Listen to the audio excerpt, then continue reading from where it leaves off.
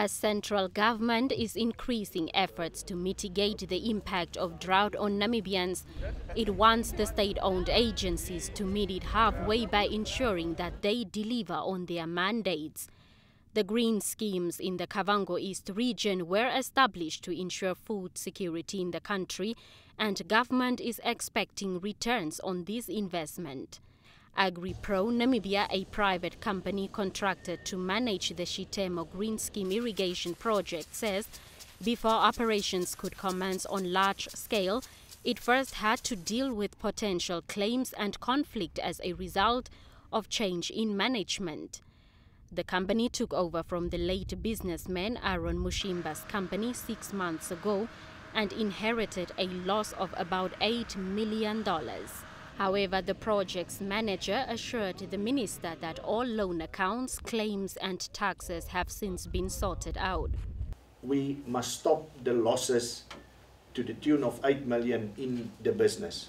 So to make sure that we can work and continue and invest in the Green Scheme project as per the business plan and as per the wish of the minister.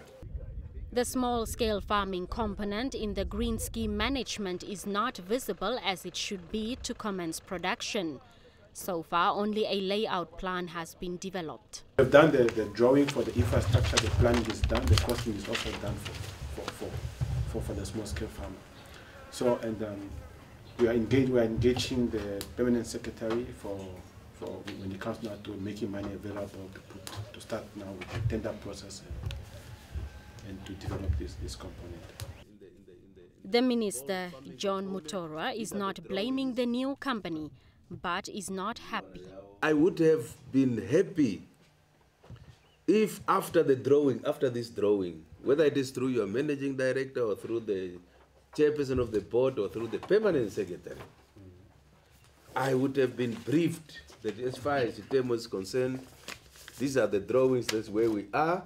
And the costing, as you are saying, I must have been briefed. This is the costing, so that, because I'm the head of that ministry, then we can together start to plan now the budgeting and the other things.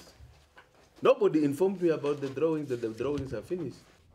The company paid electricity for small-scale farmers and bought diesel for them at no-cost recovery basis.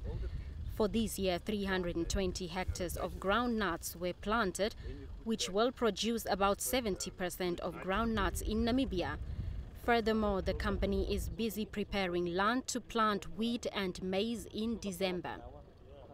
Meanwhile, about 584 hectares have been planted with different crops and 160 hectares allocated to small-scale farmers in the last planting season at Dongalinena irrigation project. However, insufficient electricity supply hampered the process of increasing the planting process. Blanche Correses, NBC News.